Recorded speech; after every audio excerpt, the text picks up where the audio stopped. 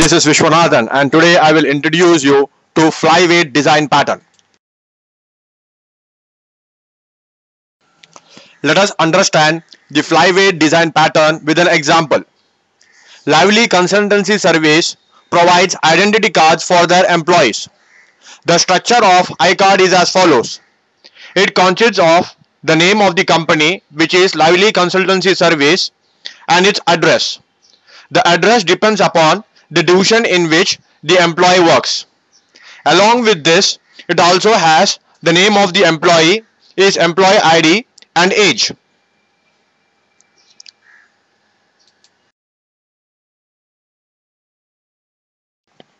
All the employees belonging to the same division will have same address printed on their iCard.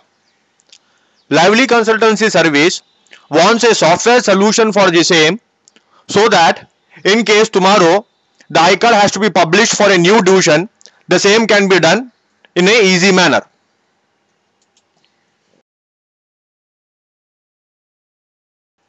Now let us analyze the given problem. The iCard has two parts.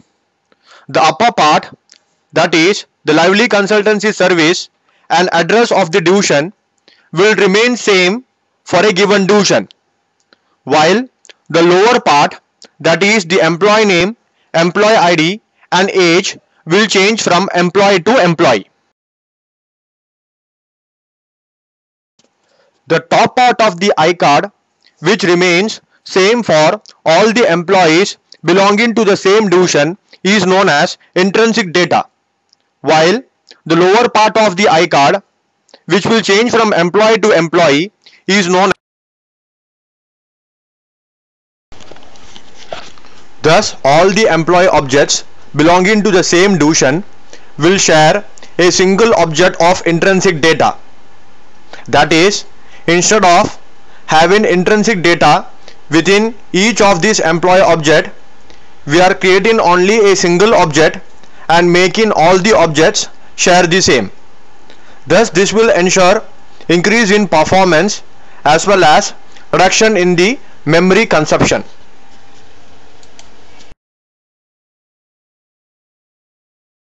Shown is the design solution for the given problem. To maintain iCard, we have created a class known as iCard, which contains employee name, employee ID, age and a reference of type intrinsic. To create object of intrinsic data, we have made use of an intrinsic factory, which returns as a factory of object. Now within this intrinsic factory class, we have the intrinsic class as an inner class. In order to avoid other classes directly creating the object of type intrinsic class, we have defined the constructor as private. Now intrinsic factory class can invoke the private function within the intrinsic class, since intrinsic class is an inner class of the intrinsic factory. To take care that only one object pertaining to particular division is created, we make use of a map. This map stores the division name and the corresponding object of type intrinsic class.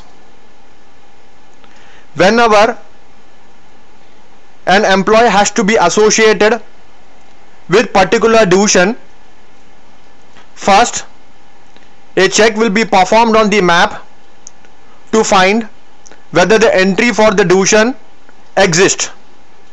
If it exists, then the same object present within the map is returned.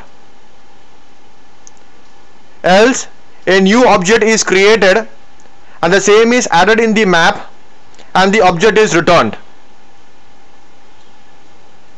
In order to ensure proper level of abstraction, we have made the intrinsic class implement the intrinsic interface,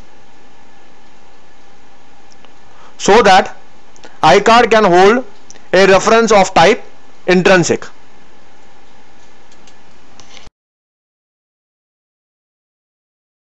Now let us see how to implement the solution for the given problem using FlyWeight Design Pattern in Java.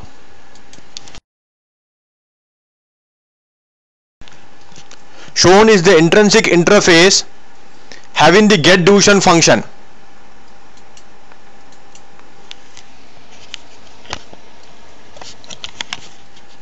We have a public class factory which returns me a factory containing the objects of intrinsic class.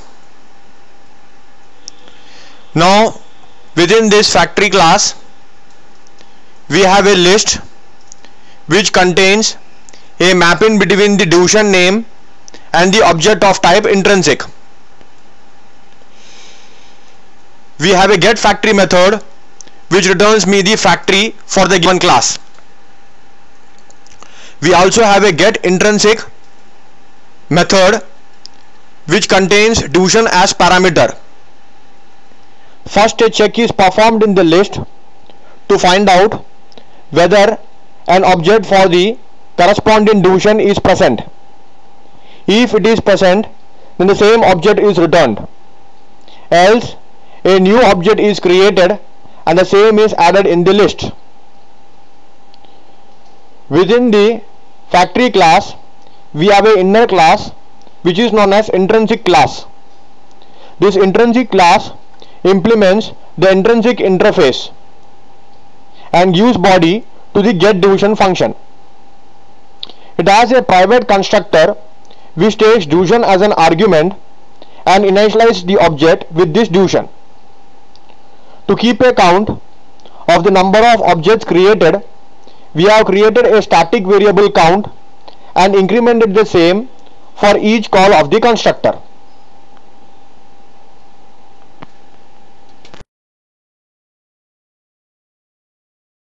Shown is the iCard class having the employee name, employee ID, age and intrinsic object as the attributes. Each of these attributes are initialized within the constructor. We have a print method which prints the details of the employees like employee name, employee ID, age and the division to which the employee belongs to. We have setters and getters for the same.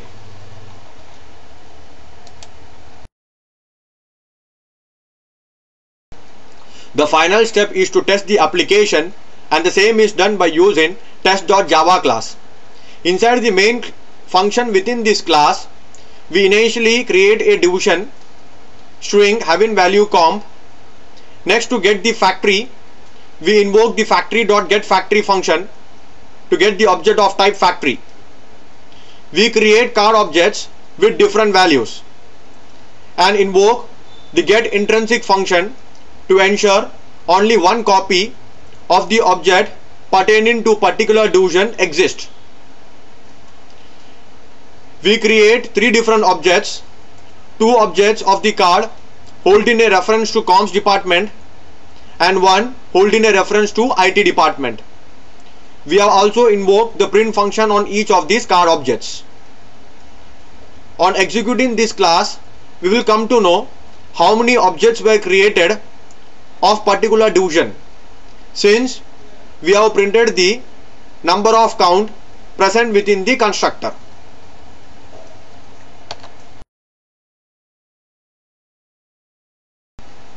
On executing the above application, we get the following output. The total number of objects created are 2.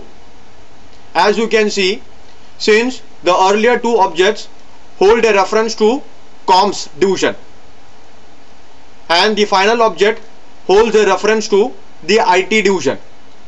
Hence, even though comm division was invoked twice, only one object pertaining to this is stored in the list and the other object is of type IT. Thus, we have ensured good performance and reduction in the memory consumption by using FlyWeight Design Pattern. The FlyWeight Design Pattern can be defined as follows. It is an object that minimizes the memory used by sharing as much data as possible with other similar objects. In our example, we shared the initial part of the iCard, that is data pertaining to particular duration across various employees, and thus saved memory and performance. This is what is known as FlyWeight design pattern.